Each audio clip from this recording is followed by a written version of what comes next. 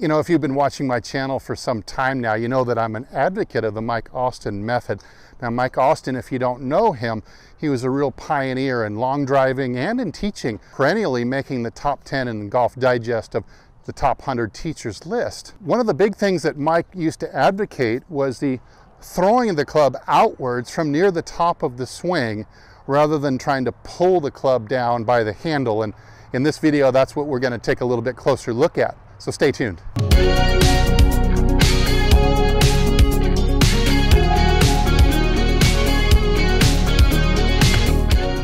Hey, this is Steve from HitItLonger.com. As you know, I'm on a journey to hit it longer and straighter off the tee, but also longer and straighter all the way to the green because, as I've told you before, that's just what makes golf fun for me. So if you agree, you just want to hit the ball pure from tee to green, then by all means join us.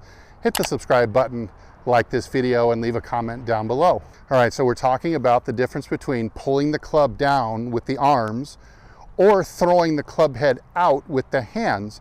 This is a major coaching difference between what Mike Austin was doing and a lot of other teaching out there.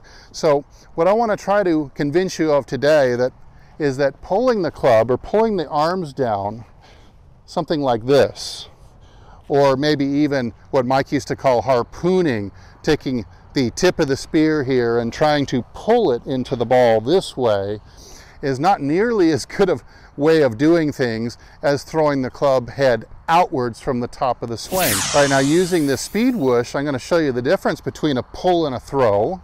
So if I set the ball in the up position here, okay, and I were to do this and try to kind of get the handle and pull it ahead of the ball like a lot of people teach, see, the ball has very little movement. This white ball is kind of stuck on the inside of the hub here. Okay, but if I, from back here, I were to throw the ball like I'm fishing almost. Now see, I can throw the ball all the way to the end of the stick every single time. Just like that. By uncocking my wrist in an ulnar deviation with some velocity. Real easy for me to pop the ball down at the other end of the stick. Now, watching me do that, of course, you're going to say, well, that looks like a cast. How on earth are you going to hit the ball like that? You're going to run out of your top speed too soon. You're going to ground the club too early. You're never going to have any forward lean, anything like that. Therefore, Steve, you must be wrong. And we're all right that you're supposed to pull the butt of the club past the ball so you can get that forward lean and compress the ball, right? Well, that's not exactly how it'll work. So before I go to my driver, let's do this one more time. And again, you see, yeah, for sure, if I just throw the wrist at it like this, and I'm holding back my left arm to keep it from even attempting to pull. So it's a good exercise for those of you at home who'd like to transfer from one method to the other.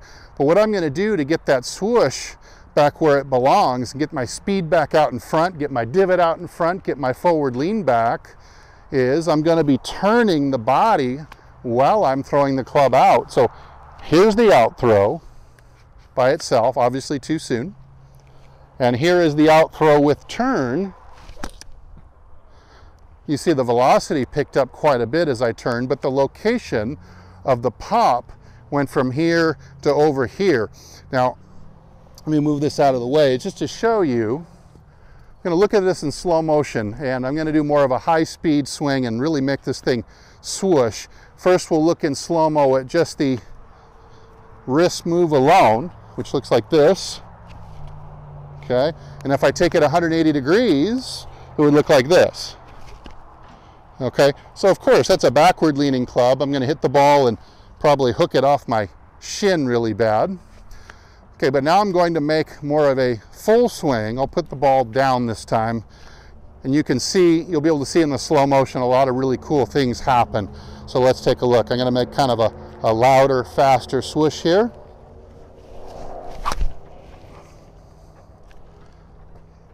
And one more.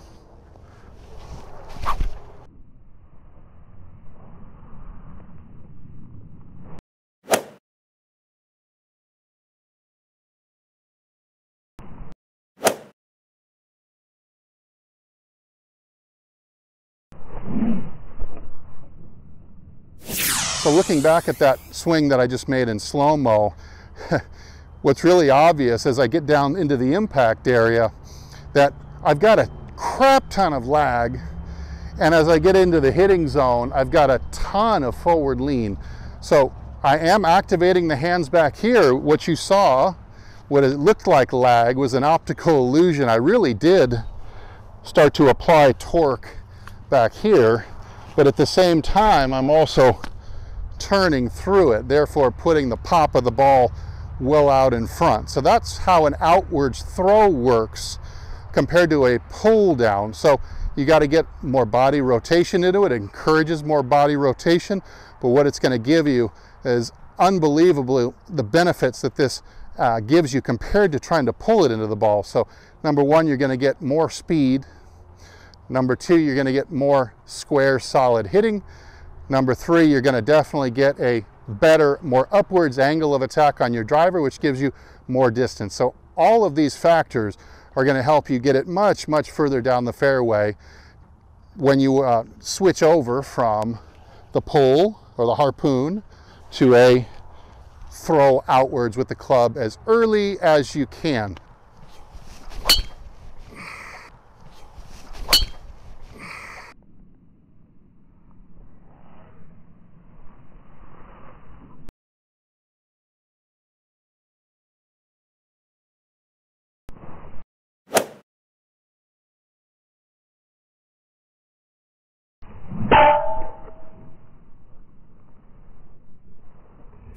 All right, so I'm going to get back to practicing my out throw, get rid of any of the little bit of pull that might exist in my swing, but hopefully I will see you in the next video.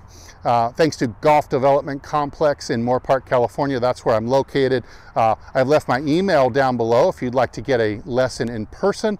And hey, I'll either see you in the next video or I'll see you longer and straighter down the fairway. Take good care.